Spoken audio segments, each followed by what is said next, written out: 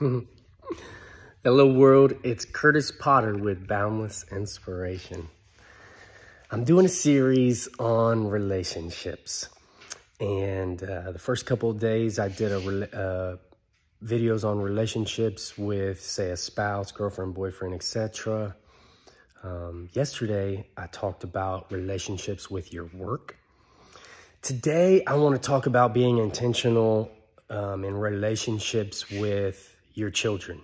So today's video is specifically for parents, people that plan to be parents, and also, even if it's fostering, or even if you kind of have to parent your nieces, nephews, grandkids, it doesn't have to be exactly like those are your kids, but if you're having influence on children.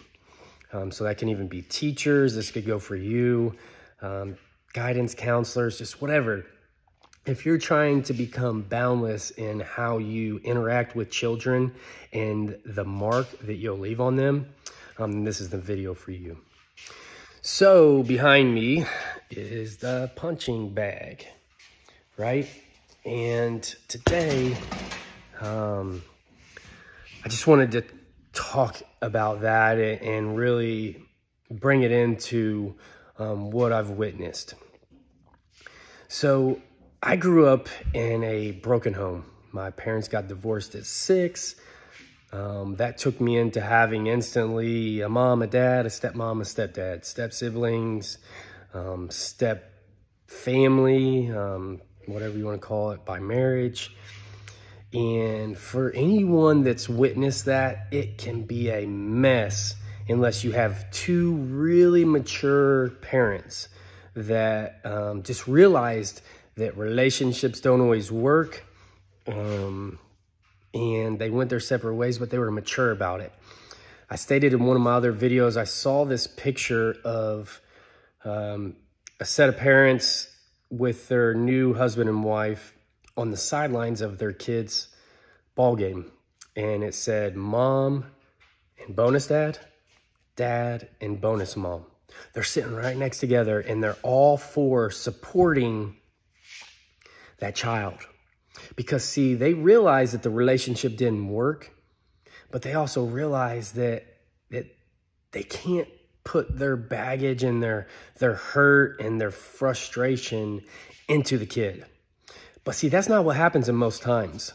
And see, I was actually one of those kids that was, I just saw the percent the other day. It was somewhere around 70% of men who get remarried, and that other woman has kids, they kind of just forget about their biological kids, and they become daddy of the year to their stepchildren.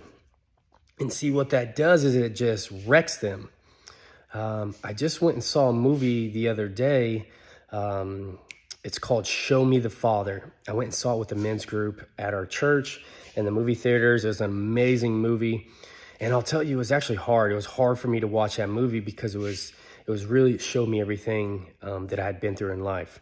At the start of the movie, it talked about how many kids end up using drugs, alcohol, having sex addictions, go to jail, become rapists, just a whole list of really, really heart-wrenching information of kids that had grown up without their biological dad, not growing up without a dad, their stepdad being a douchebag pretty much, which I've experienced as well. But it just really has a huge effect on the kids unless you have a husband and wife, even though they separated, that are mature enough to say, you know what, regardless, if we couldn't work this out, we're going to still feed into these children. So the thing is I go to speak at the youth correctional facilities here in Indiana, and pretty much 99% of those kids are a product of their environment. I'd really say 100% of them. Because even if they grew up in a home where, say they're really, really wealthy, that doesn't matter. And even if the parents were good at hiding the bull crap that was between them, See, kids pick up those vibes. They understand what's going on without even having to say it. And that goes right into them. Our children and children in general are sponges. They're learning. I mean, from the minute they come out of that womb, they're learning.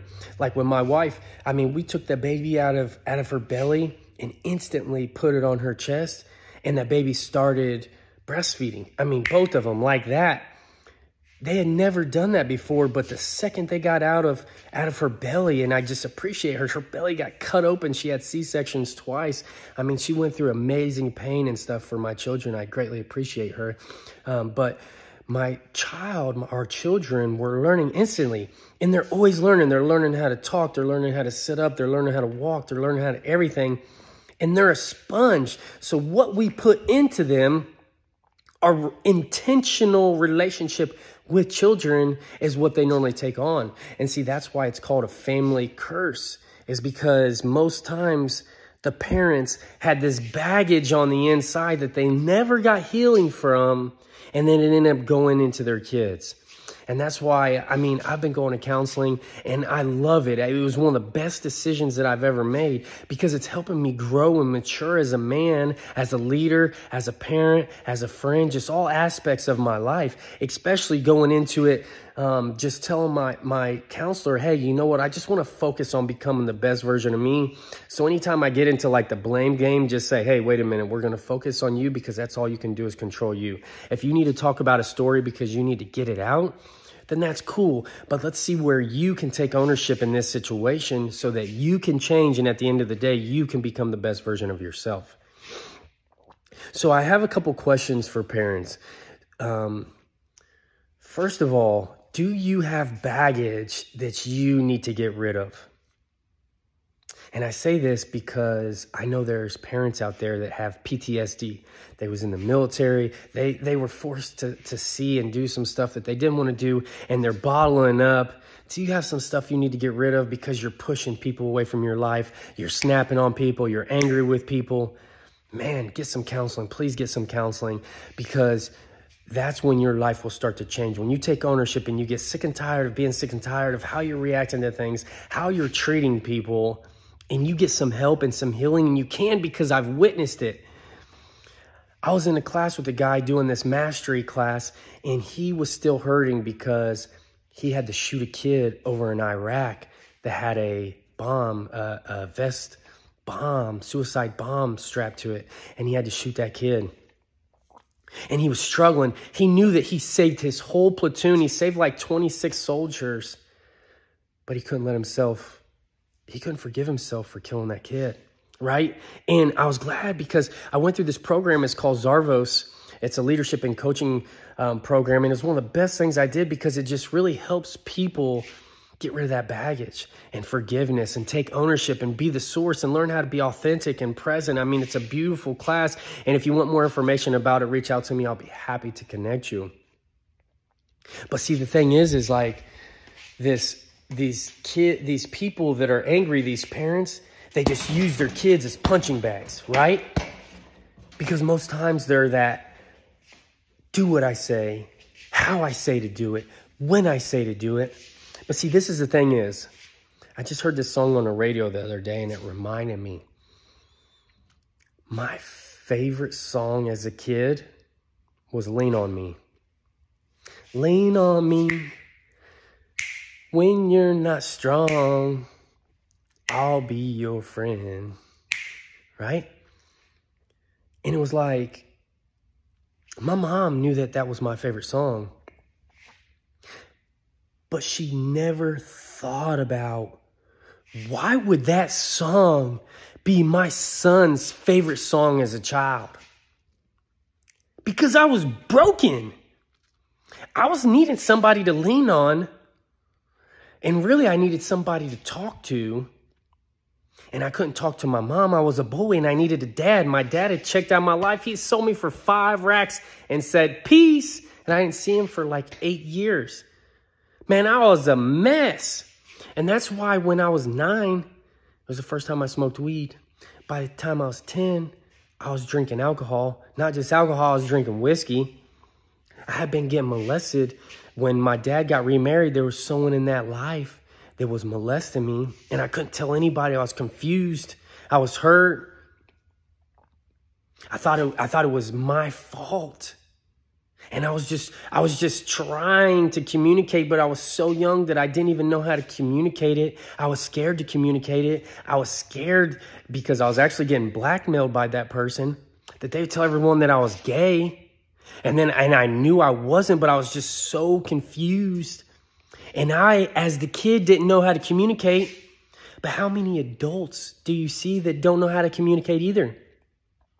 See, the thing is they say that studies show that they grew 2 plants. So what it was, this study, they grew 2 plants. One of the plants, they yelled at it. Rah, rah, rah, rah, rah. In another room, same environment, lights, everything like that. And the other one, they just talked to it calmly. And they sung to the plant. And they just gave it positive affirmation. And see, that plant that was getting yelled at and just had that toxic life, it was just dying and withering. And the one in the same environment, it grew exponentially, right? That's a plant. So imagine if you did that with children, right? You know what? I love some of the old ways of life, like the worth ethic and just, the principles in life.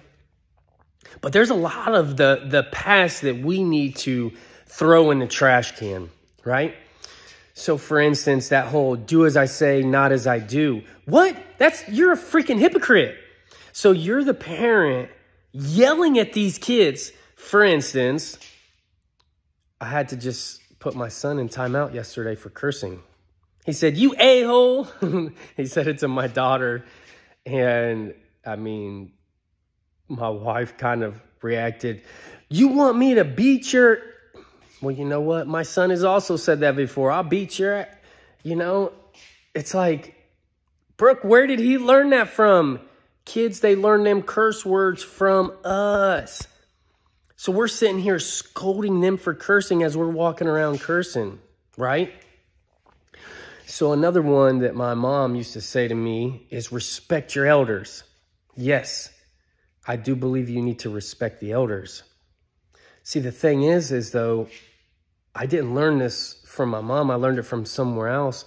But respect is earned. It's not just freely given. So the thing is I've had some elders disrespect me, yet they wanted respect in return. I was in a situation where I was at someone's house on Christmas, and they had ruined, I'm telling you, ruined. They were so angry.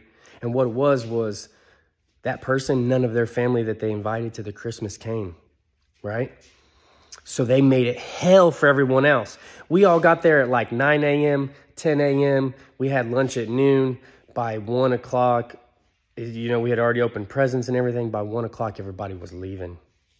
People were packing up their bags. Let's go. And it was all because of this one person who was angry because the people didn't come to see him for Christmas, but the dude never could take ownership. And I'll tell you, we were at my family's Christmas. I saw this dude blow up on people plenty of times. He had disrespected me and a lot of people multiple times. And I was the protector of my family. So I stood up and I said, enough! Enough of this! He started running his mouth. I said, you know what? I'm big enough now. Let's go ahead and take this outside. I said, I'm about to beat your... No, I'm not going to say it, Zion. I tried to go outside. That chump grabbed a gun. Wouldn't even go out there and fight me. Had caused that situation. Everyone was leaving Christmas. This is Christmas Day. And then he said, you know what? You're never allowed back in my house. I've never once to... This was 5 some years ago. I've still never been able to step foot on that house. And that person has still yet to admit that he caused that. He has 2 daughters that moved out on their 18th birthday. They went to school with their favorite outfits in their bags, everything they could fit in their backpack, never came home. His previous wife committed suicide. Yet still to today, that person will not admit the stuff that he has caused in people's life because of his PTSD. And see, the thing is that's something that a grown man affected me. And you know what, that situation, it was hard because the person there's people that's in that house that I would love to go see. And I can't just because he said, that's my house and you won't disrespect me in my house. Yet he was disrespecting everyone in that house. Did anyone feel like they were a guest? They were welcomed? No. This dude needs counseling bad. And see, I tell you that story not because I'm talking down on this person or pointing my fingers. Again, that's why I say what I did in that situation and where I could have been better. I could have been a leader even though he had me outaged by 20 years. The thing is, though, is I'm telling you this story because of how hard it hurt. And I hope you can understand and feel this and really just look yourself in the mirror. This whole series has been about looking ourselves in the mirror and saying, you know what, do I have past baggage that's causing people to walk out of my life? See, I'm Kurtis Potter Jr., and I had an issue with how I reacted to things. I wasn't always like, I would say probably 80-20 with being the one that caused the bullcrap in my life. It was more like a lot of it was happening to me, and I just reacted badly to almost all of it. So I was always saying, you know, if you give me a reason to react, then don't get mad at my reaction. You know what? That was just some bull crap because, see, life is 10% what happens to you and 90% how you react to it. Are you going to get healing? Are you going to get help? When it comes to kids, are you going to be that hypocrite that says, do as I say, not as I do? Or are you going to be that leader? Are you going to feed into them like that plant? Are you going to speak to them? Are you going to listen to them? Children are smart. I saw this thing where I think it was over in China maybe, but they had given all these kids the opportunity to create their own business. You know, I think it was kids of like billionaires, so it was almost like indispensable money. There were some young kids that came up with some ideas that changed the world. Yet, a lot of times, for some reason, because of old ways, they're just like, kids, shut up. Just, you're talking too much. You've got too much going on in your head. I invented something when I was like, I was 16 actually. And I had drawn a picture. I had passed a cop car. I saw him coming. So I hit my brakes. He clocked me. By that time, I was doing the speed limit. When he passed me, I took off again because I was just driving crazy. And I remembered when I was 16, I had wrote down this thing in my invention book, and I've got some inventions I need to invent because like 6 of them has already came out and somebody else is making money off of. But I was like, man, what if they had something on their car where they could radar me from farther away and behind me, and it would read my license plate and automatically go on their computer and tell them if I'm a felon, if I have a warrant or anything like that. Before they even have to do anything, like it's more computers. This was when I was 16 and computers weren't even that big at that point. But yeah, a lot of times we look at kids and we're just like, we're not listening to them and trying to understand them, to lift them up and give them opportunities for them to reach their full potential. You know what? I never had anybody saying to me like, Kurtis, what do you want to be when you grow up? Kurtis, what would you like to do when you grow up? Kurtis, you're an amazing soccer player. Are you sure that you want? Because this is the potential. I went into football and I was small and I didn't do as well. And then it just, you know, it turned out to be a mess. But it was like, Kurtis, you know what? You have this skill set that is not seen around here or anywhere around. I mean, I was scouted. I won countless trophies and awards and played in leagues way older than me as a kid. And I didn't realize my full potential until finally I had looked back in life and, you know, see soccer. And I was like, man, I had an opportunity. And if I had the right role models that saw the potential in me and lifted me up, these kids that you are being involved with, you have an opportunity not to push them down, not to hold them back, not to punch them because they're your punching bag, cussing at them, yelling at them, screaming at them, telling them what to do, how to do, when to do it. Say as I do, not as I do. Respect your elders, even though I'm not respecting you. Right? You have an opportunity. And see, the thing is this video may hurt. You may be like, you know what? I've made the bad mistakes. I've hurt my children, my grandchildren, my nieces, my nephews, the kids in my class, the kids that should be relying on me, like those kids in the youth correctional facility. They're just hurting, and they have abandonment issues and depression and anxiety and pain and guilt and shame. The thing is like the movie Real Still. I watched it the other night, and man, it was one of those movies again that was hard for me because my dad's really not still present in my life, and I just so badly want my dad to just be in my life. Like, I begged him to take me and my son out on your boat. I can't even pay the dude to take me on his boat. Yeah, I've watched him. My stepbrother's been on his boat like 90 times. All my nieces and nephew on my stepmom's side of the family, they've all been on his boat. Me and my kids never have, and I don't understand it. Dad, I just want that relationship with you. And seeing that movie Real Still, if you haven't seen it, it's an amazing movie, robot movie. But the dad had checked out of his son's life for, I think the kid was 11 or something, I think, in the movie. And the mom died. And the dad had to kind of take him. He actually wasn't going to, but he saw some money in it. So he's like, he had to take the kid for a summer, and then he was going to pretty much sell him to his sister-in-law, who had millions and I think billions. And see, in the movie, the dad and the son got in this big fight. And the dad's like, I'm sorry. I know I messed up. What do you want from me? And the son said, Dad, I forgive you. I just want you to fight for me. I just want you, when you say sorry, to mean it and prove it. The best apology is changed behavior. So I don't care how bad you've been to your kids. You can make a decision today. I'm going to change. The best apology is change behavior. And I'm now going to be the father of the year, not only to my stepchildren, but to my children. I'm going to fight for them. I'm going to be there for them. I'm going to prove that I'm sorry. You know what? My father said one time, I just don't know how to be a dad. You know how many books there are on how to be a good parent? How many books there are on how to get healing? Even if your ego won't let you go to counseling because somebody's going to tell me what I did wrong. And I'm not having somebody tell me what I did wrong. That's how I looked at it. And you know what? I'm sure every other person, it's like, I'm not going to marriage counseling. Because what? Because you got to own up to your bull crap. Is that what? Yes. But you know what? That's going to be the best day of your life. So parents, it's the ball's in your court. Are you going to still be punching them, taking it out on them?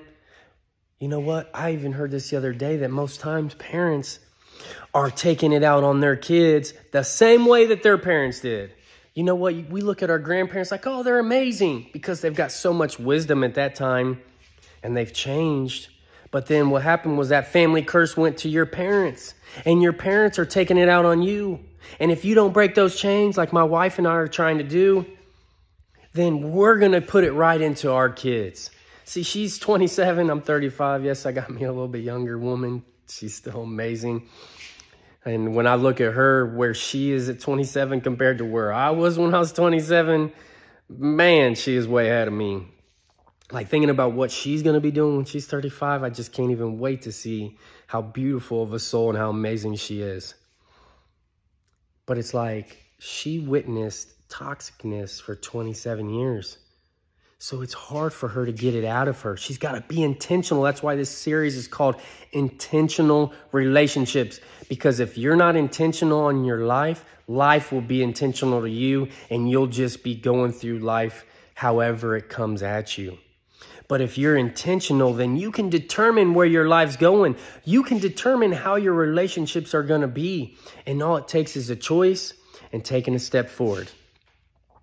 If you need to go to AA classes, NA classes, SA classes, If you just, you know what, if you don't have the courage to get counseling right now, then I suggest going to some seminars. You can just sit back in the crowd and listen to some really good stuff. And they may just, sometimes somebody says the right thing that just changes your life.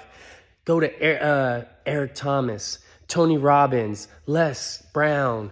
There's John Maxwell. There's so many amazing people that you can listen. Stephen Furtick, Joyce Myers. I went to one of her seminars.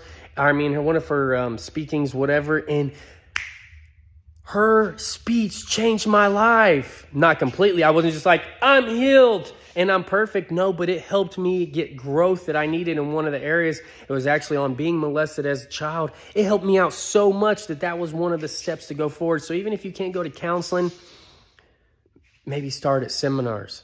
For $150, you can go see some of these people. $250, it'll be one of the best investments you ever make. You know what? Definitely over anything, any rims on a car, clothes, shoes, vacations, that 1 week of healing on the beach. You know what? Instead of going to a beach this year, go to 10 seminars and watch how much your life changes. Go to that workshop, Zarvos. I'm telling you, please, if you're interested at all, let me come and see me, because I'll help you go through that and I'll help you get to some of the growth. Even if you're struggling right now to be like, I ain't going to no seminar, those are freaking blah, blah, blah, blah, blah. Read some books. Go to Half Price Books. You can get a book for like $4 or $5, and some of them will help you grow tremendously. Spend 20 minutes a day. I'm not spending all my day reading. I got stuff to do, like watching TV, because that's so important. It's going to help your life. Spend 20 minutes reading. You know what? Right before you watch like 5 different series. Tonight, I'm just going to watch 4. And for that last hour that I'm wasting my life, I'm just going to go ahead and read this book. See how much your life grows. See how much your relationship grows with your kids, the kids in your life, your nieces, your nephews, all the youth, because they're our future. And you know what? Just like me, see, for a long time I said, my dad didn't teach me anything because he wasn't in my life. And see, finally I realized my dad actually taught me a lot, because he taught me how I didn't want to be. See, the thing is I adopt things in my life that I see in other people that I like. I'm like, oh man, I really like that about that person. I want to be like that. But see, also I see things where I don't want to be, and I'm like, I'm not going to be like that. See, I had this pain as a kid that my 4 parents put into me. I was a product of my environment. And for a long time, I chose to pick up that family curse and put it on my shoulder like, hey, this is my baggage now. Like, I didn't say it out loud like I was intentional on doing it, but that's what happens. What's called a family curse is because we pick up that baggage that our parents laid down, or that the people that we trusted and looked up to laid down. But I had so much pain in my heart that I was like, once I have kids, my life's going to change. It's no longer about me, and it's about them.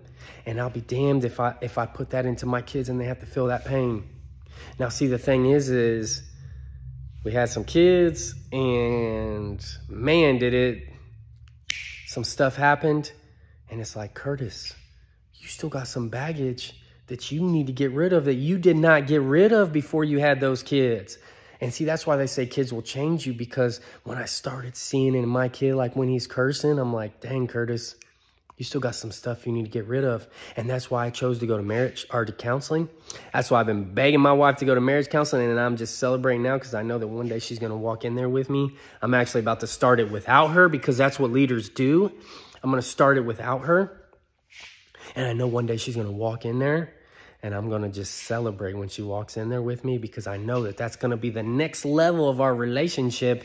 And you know what? I love my wife to death, but like, I know that's when our relationship's going to flourish, and we're going to show our kids how to be. And then just knowing that they're going to go through less pain in their relationships is just weight lifted off my shoulders. And I'm excited. And the thing is, I'm going to say, Brooke, now that you're in marriage counseling, we're never going to stop. I don't care if we're 95 years old, we'll be going once a month. Because even then, I'll probably be walking around with my cane, and she'll be like, hey, honey. And I'll be like, what? And she'll be like, telling the marriage counselor, he needs to turn the volume up on his hearing aids. I don't know. But that's the thing is I'm so grateful that I got a place in my life where I said, you know what? I'm going to continue every single day trying to be a better version of myself than yesterday.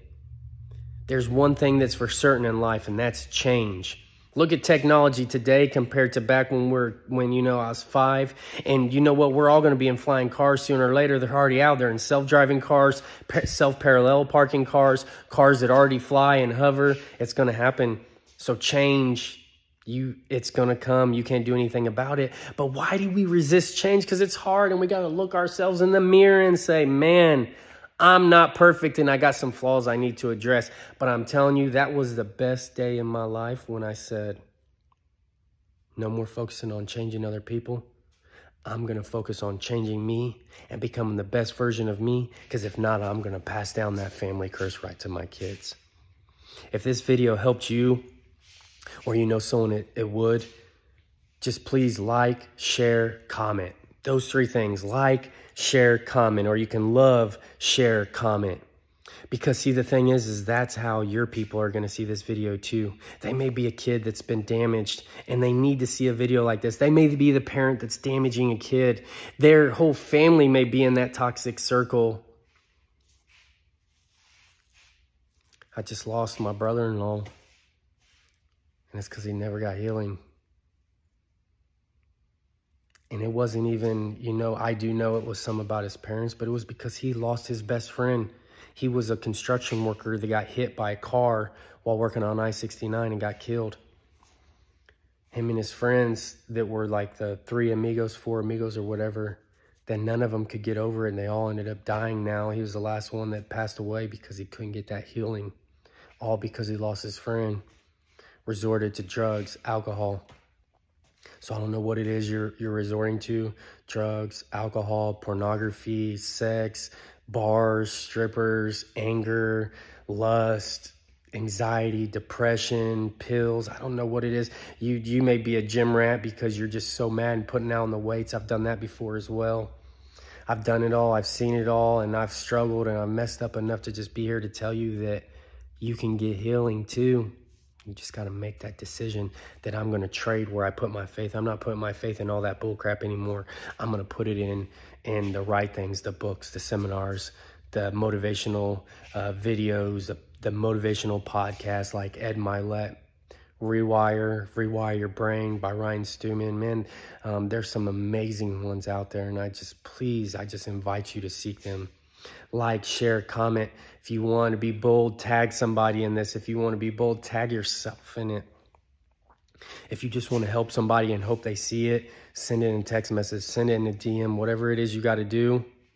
Because every single day we're just getting a step closer to being boundless, especially in our relationships, especially with our parenting, especially with any kid that's in our life. So you know the drill. Be boundless. I love you all. Have a great day.